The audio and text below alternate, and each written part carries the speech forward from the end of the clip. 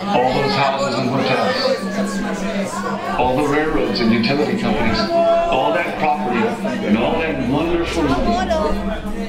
Now it all goes back in the box. None of it was really yours. You got all heated up about it for a while. But it was around a long time before you sat down at the board. And it will be here after they're gone. Players come, players go. Houses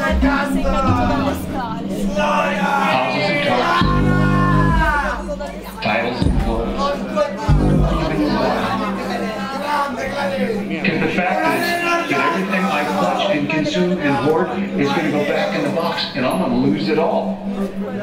You have to ask yourself, when you finally get the ultimate promotion, when you've made the ultimate purchase, when you buy the ultimate home, when you have stored up financial security and climbed the ladder of success to the highest rung you can possibly climb, and the thrill wears off, and it will wear off, then what? How far do you have to walk down that road before you see where it leads? Surely you understand, it will never be enough. So you have to ask yourself the question, what matters?